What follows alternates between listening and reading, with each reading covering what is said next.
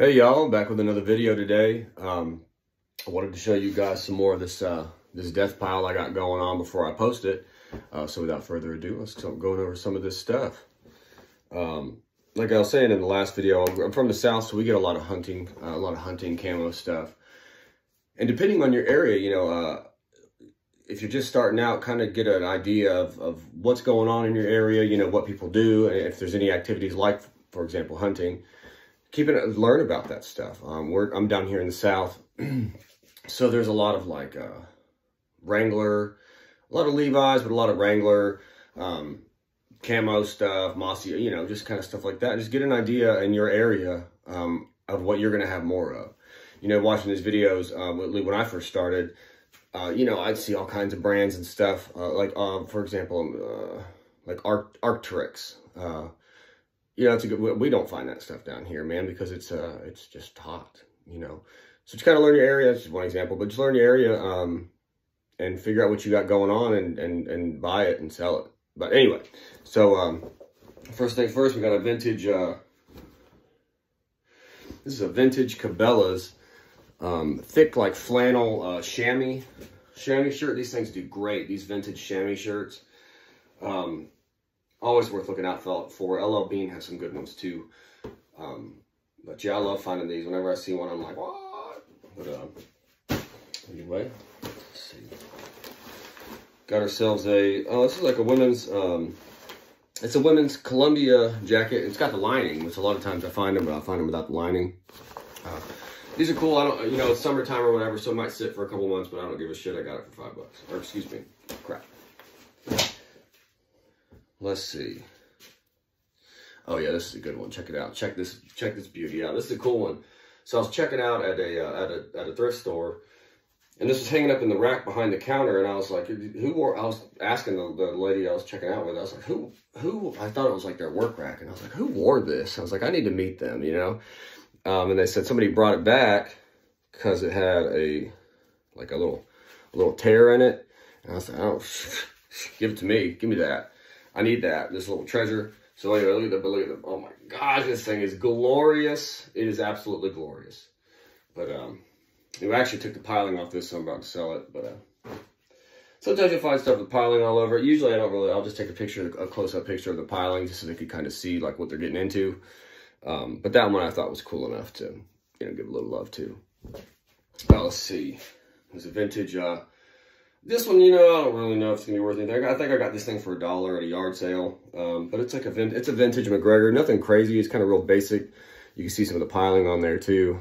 Yeah, and I'll put that in the description. But yeah, I don't know, stuff like this. I'll probably get $15 for them. Not too much money, but you know, like I kind of just like having that stuff in the store. Like I said, just random vintage stuff. I don't know. I don't know if it brings people in or not, but I like it, so whatever.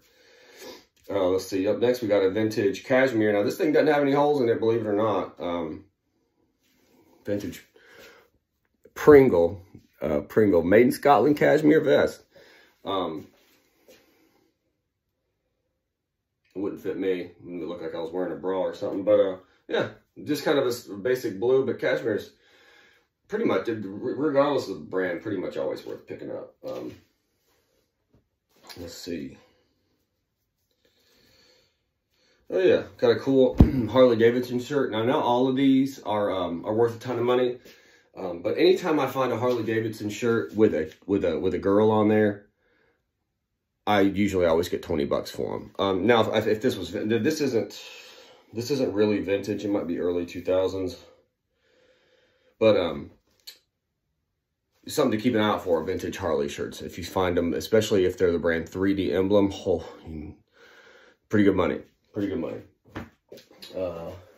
And I got some, mostly just jeans, a few more jeans to show you, and that's about it, I guess, for now.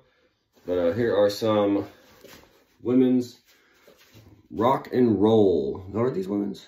Yeah, I think they're women's. Rock and roll jeans. This is kind of a newer one I figured out recently. These actually sell pretty good, 20, 25 bucks, the brand Rock and Roll. I'd never heard of them, but I looked them up one day and I found out they're worth money. So there you go. Now you know, now I know.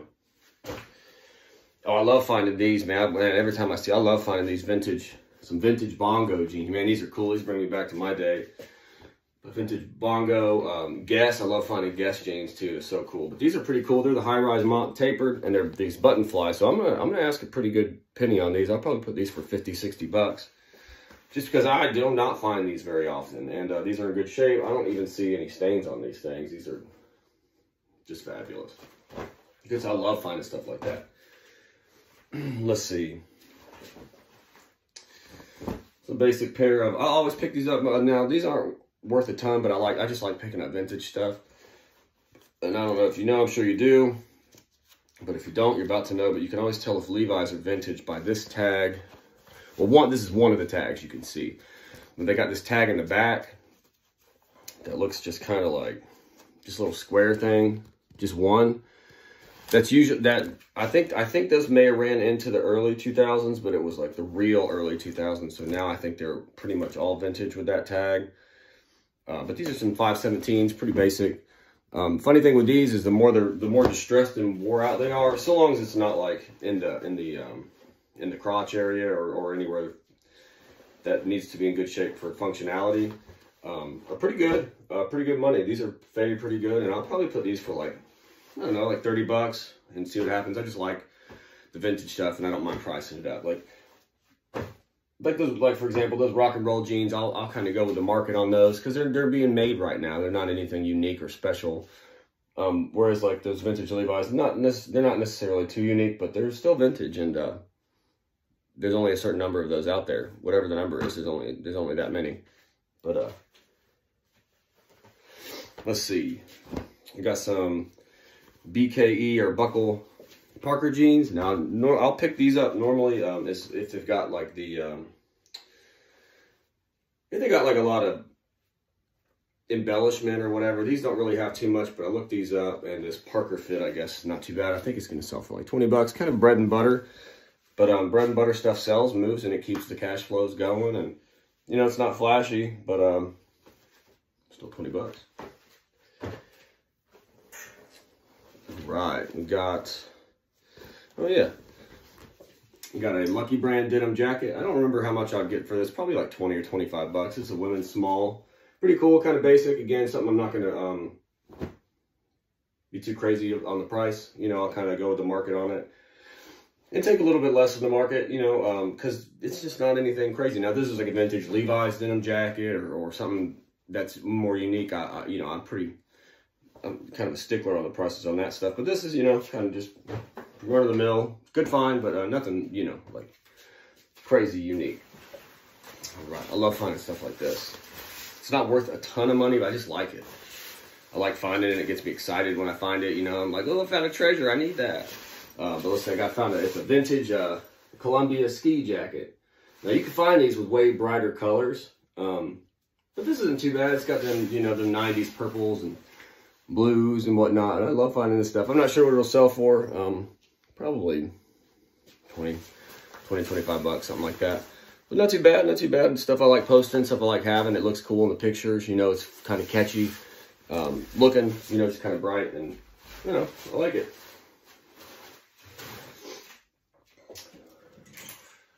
See, I got me oh, I've never seen anything like this before. I got to clean these up because I got the cat hair on them or whatever that person had before. But this is a Duluth Trading Company like wool jacket. Weird, right? Like I said, I've never seen one before, but actually the thrift store, when I went and found this, I found 3 other ones. They weren't the wool, but they are these canvas. Like, I don't even know where you would, what job that you would wear something like this, and to be honest with you, but, well, I guess this is more of a utility jacket, but this, I think it's this one. Yeah, this one. It's a canvas blazer. Like a thick duck fabric canvas blazer. I have no idea what you'd be doing that you would need a canvas like blazer, but I want to meet the person who did have to have this, that's for sure. And last but not least, I think I got this from a seller I bought out. Something kind of neat. It's a little little kid's LeBron James jersey. LeBron James. Anyway, kind of neat. I don't know, it might sell for like 15 bucks. Kind of cool, but jerseys like this, and this is being that it's stitched and whatnot, are pretty much always worth picking up, especially when you're getting it. Well, if I go to Goodwill, I got this for $2. I didn't get it for $2, but you know, you pay $2 for this, and probably easy 15, 20 bucks, you know, and I don't even put measurements on the kids' stuff. But, oh, well, one last thing. We got Star Wars box lunch women's denim shirt. Never heard of it before in my entire life, but I looked them up and they sell for like $30. Kind of crazy. Kind of a neat find. But again, I always look up what your something's unique, you know, look it up. I'd never seen nothing like this. I looked it up and come to find out it was worth a little bit of money. Anyway, that's all I got for you today. I hope you're having an awesome day. Thank you for watching. Yeah, have an awesome day. Thanks again.